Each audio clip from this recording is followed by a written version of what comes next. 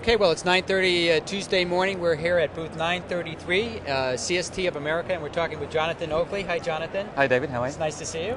You're VP of Sales and Marketing with CST. That's Is that correct? Mm-hmm. Important year last year, 2007. You made a few acquisitions. Could you talk about those and what they mean for products moving forward? Yeah, these are really strategic acquisitions to strengthen our core complete technology portfolio.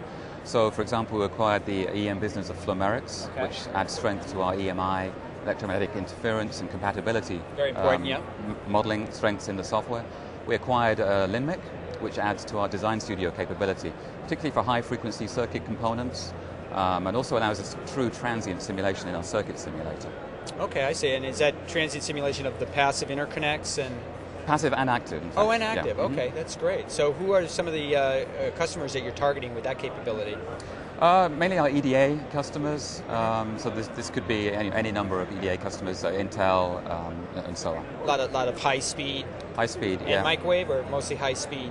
Mostly high speed customers. I see. Yeah. Mm-hmm. Okay, very important. The products that you bought from Flumerics and the Linmic, how do those tie into the current product suite? Are those separate products?